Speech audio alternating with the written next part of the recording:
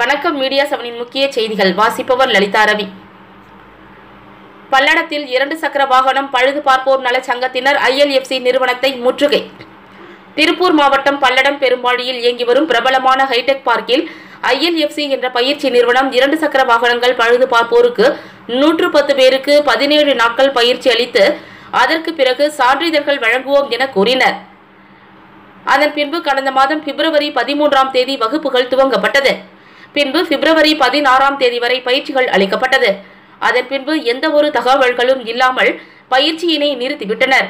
கடந்த 10 நாட்களாக 2 சக்கர வாகனம் பழுது பார்ப்போர் கூட்டமைப்பு நல சங்கத்தினரும் ஐ.எல் நிறுவனத்தினரும் பேச்சுவார்த்தை நடத்தினர்.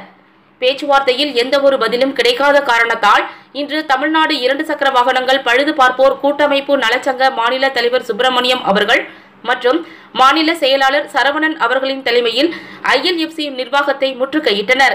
அதன்பின் ஐ.எல் நிறுவனத்தின் இயக்குநர் விஜயன் அவர்களுடன் பேச்சுவார்த்தையில் ஈடுபட்டனர்.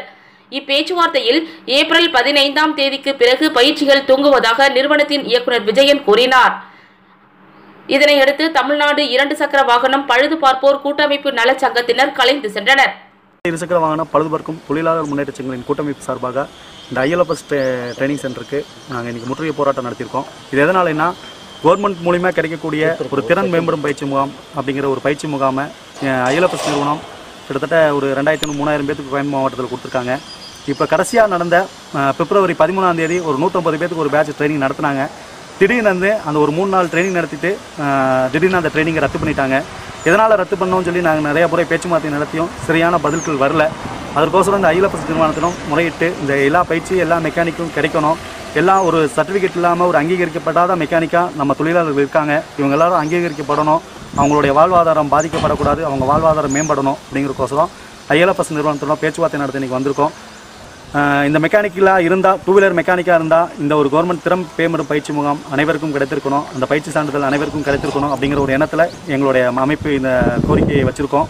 கண்டிப்பாக ஐ.எல நிர்வாகம் ஒரு நல்ல ஒரு முடிவை சொல்லுவாங்கன்னு எதிர்பார்த்துட்டு இருக்கோம். நிகழ்வு செய்திகளை உடனுக்குடன் தெரிந்து கொள்ள மீடியா 7 இணையதளத்தோடு